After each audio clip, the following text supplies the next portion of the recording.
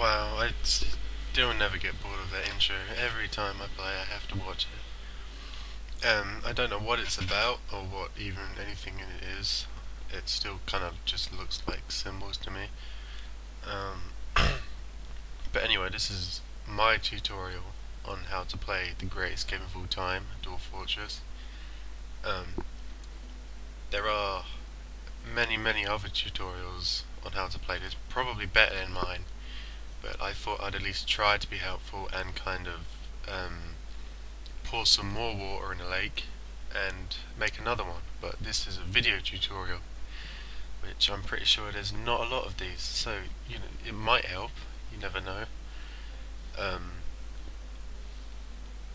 Also, I'm probably not the best person in the world at Dwarf Fortress. I can play, I can do quite a lot of stuff, but I know there's people better than me, but they probably haven't made tutorials, so screw them. What you'll see right now on this main menu screen is you won't have the top option right now. You won't see continue playing. When I move up and down keys up here, it'll highlight different options. This continue playing one won't be there if you've just downloaded it and are just playing it right now. So just forget that's even there. That's not there. We're ignoring it because it's been bad and we won't give it any attention. Also, I have a cold, so if I sneeze right in your ear, then I apologise. Not really. That's actually pretty funny to think about. I wish I heard. I do.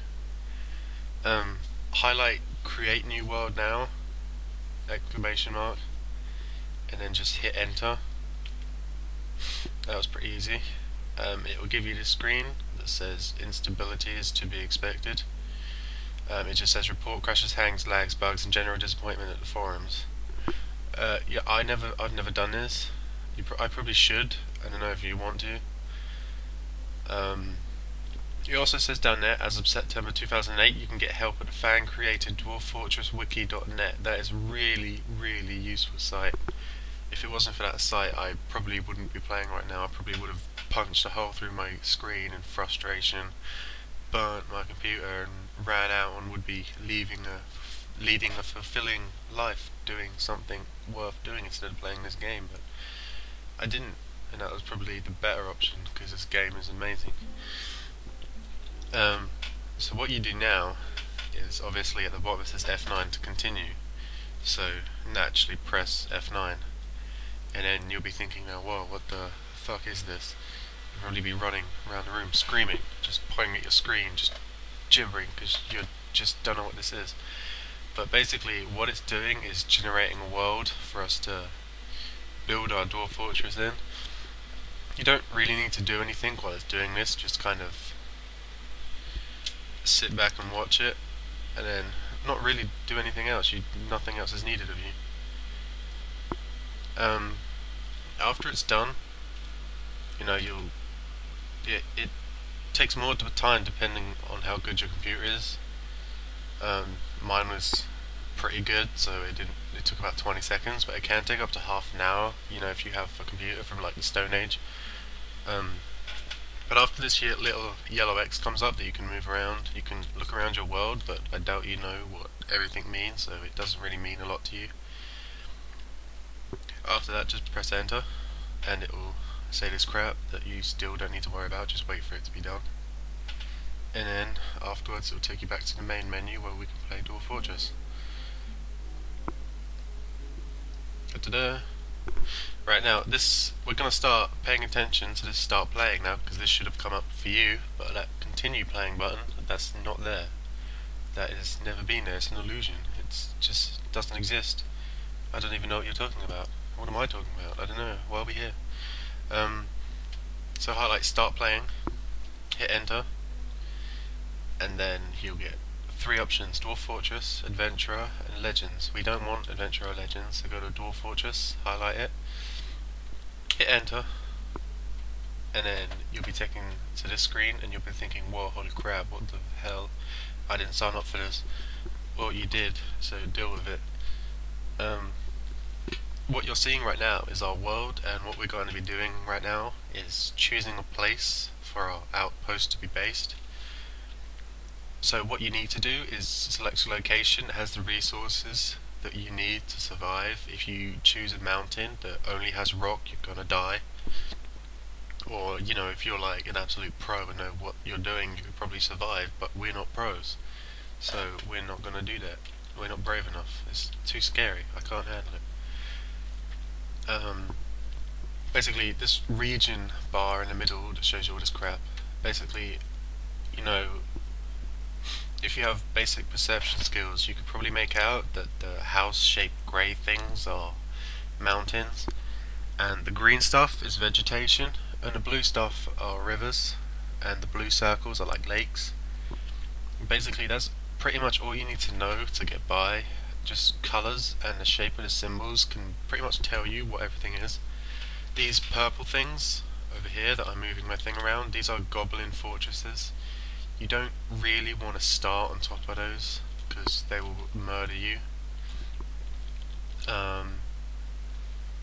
Pretty much what you want to do if you're a beginner is start in a place with lots of vegetation and hopefully a brook, not a river, because that'll have carp in it and you'll die.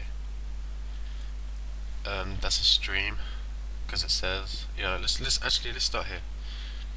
What I'm going to do is, once you've found a place that looks kind of cool, like say over this lake, you can see on the local bit on the left, there's lots and lots of yellow crap, and then a box with green stuff inside it. Everything outside that green box is not in our playing area. So at the bottom it says UMKH is move local area. So basically press U for up, M for down, H for left and K for right, and then move that box around over an area that you think would be pretty cool. So say about here.